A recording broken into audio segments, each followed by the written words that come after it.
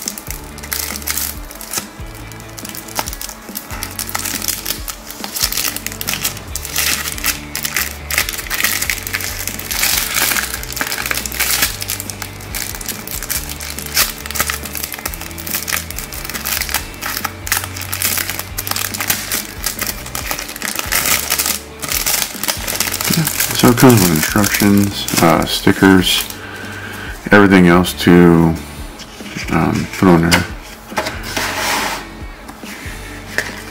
there. You've seen these flying around. They're on TEMU, eBay, everywhere. We've got some stickers. Here we have more stickers.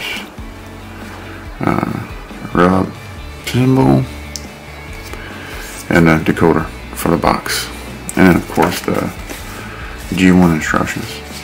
The paper feels similar to original G1s, maybe a little bit thicker stock. They actually look really good. So before having it for a display piece, I think it'll be fine. Alright, let's see. Oh, his weapons are just kind of in there. Some stickers are applied, so they gave, I'm guessing, 2 sets of stickers. So these are in there, these are on there. I'm not sure where these go. We'll have to figure that one out. Let me get my Leatherman out so we can get this guy cut open.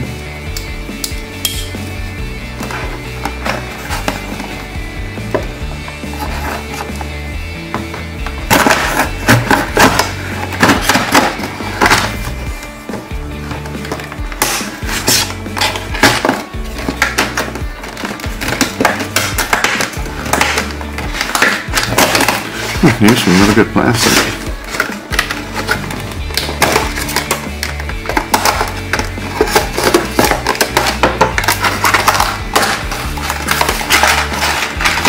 And unfortunately the weapons are just thrown in there. We get 3 missiles, a sword, a launcher, and a launcher for the little missiles or rocket launcher.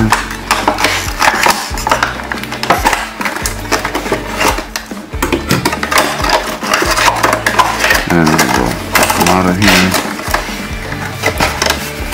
Some box pull over on the side. So I've never had a G1 Snarl, so it's my first figure. This tail's a little loose. Like I said, this is the TEMU. You've seen these around. I bought the whole set for like $120 on TEMU, so it wasn't a terrible price, but they came out to about $25 each, so not bad. And they've been running these for years, so I'm sure the quality has gone down compared to some of the older ones. For the most part, it's not terrible. It's so weird that the tail, it just kind of sits on the tail like that. I mean, overall, it's a nice looking figure. He has a little bit of a lean to him. I think that might be. Oh, it's got some nice little joints on the legs. Kind of ratchety. Oh, this leg is really ratchety. This one's seems to be not quite as bad. I mean, honestly, I'm not really surprised for the quality of it, right? I don't know if that's supposed to turn or not.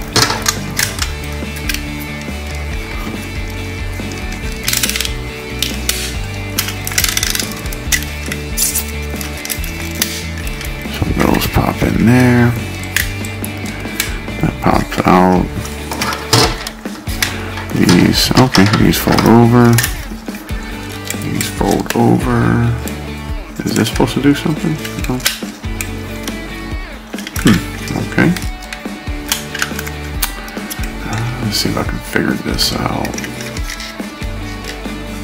Oh, that spins around, I'm guessing. Oh, okay. Oh, that's cool. There's a little fist kind of. It's on a spring. Okay, that's neat. Spring-loaded fist. This will open up. Yes, and that flips down. His head pops up. And there you go, man. That is a super simple transformation. Like I said, it's a KO reissue. This is a little bit floppy. I'm not sure if this is supposed to peg in somewhere, but I mean, it'll look nice displayed on the shelf. So that's really what I got it for. This is super loose. I'll see if I can tighten it up. This one's not too bad. This one is just worn out and floppy, but I can make some adjustments to this. Cockpit open? Oh yeah, cockpit opens up. So I'm sure you can see the head sculpt on them. But I mean, overall, not a bad figure. For being roughly 25 bucks, because I got the whole set. Well, it actually kind of works. I've seen where these don't necessarily work. This one actually works extremely well, so cool. Put peg in. It's too big. It doesn't even fit in his hand, so I'm not sure where this is supposed to go. And that's even his launcher. So this peg's in, maybe. I'd have to do some work to get them to work properly, but anyway, thanks everyone.